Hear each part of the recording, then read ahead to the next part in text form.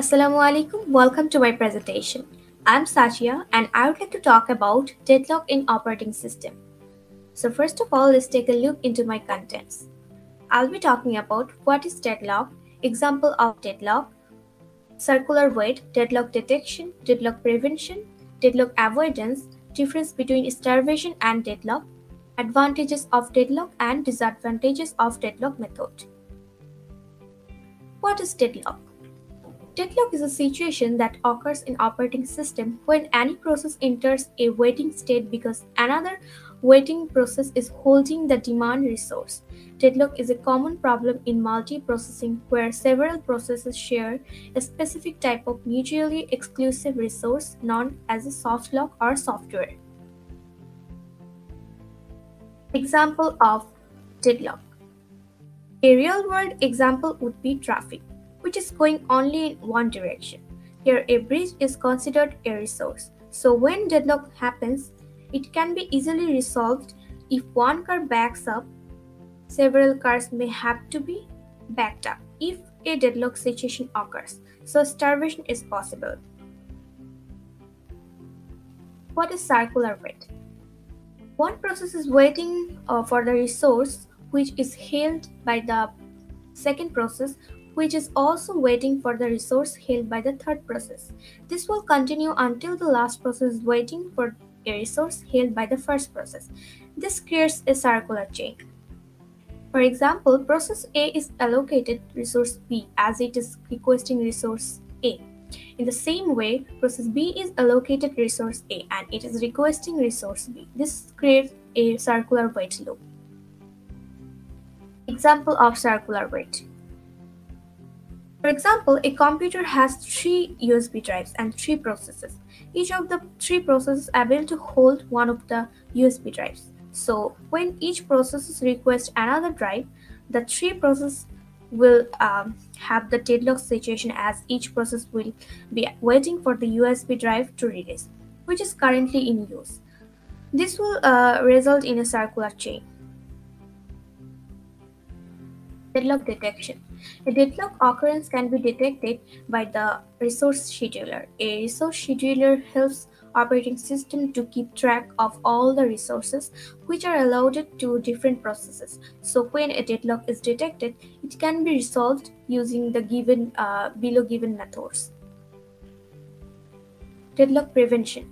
It's important to prevent a deadlock before it can occur. The system checks every transaction before it is executed to make sure it doesn't lead the deadlock situations, such that even a small change to occur did that an operation which can lead to deadlock in the future. It also never allowed a process to execute. It is a set of methods for ensuring that at least one of the conditions cannot hold. No preemption action, mutual exclusion, hold and wait, circular wait. Deadlock avoidance. It is better to avoid a deadlock instead of taking action after the deadlock has occurred. It needs additional information, like how resource should be used. Deadlock avoidance is the simplest and most useful model that each process declares the maximum number of resources of each type that is needed. Avoidance algorithms. The deadlock avoidance algorithm helps you to dynamically assess the resource allocation state so that there can never be a circular wait situation.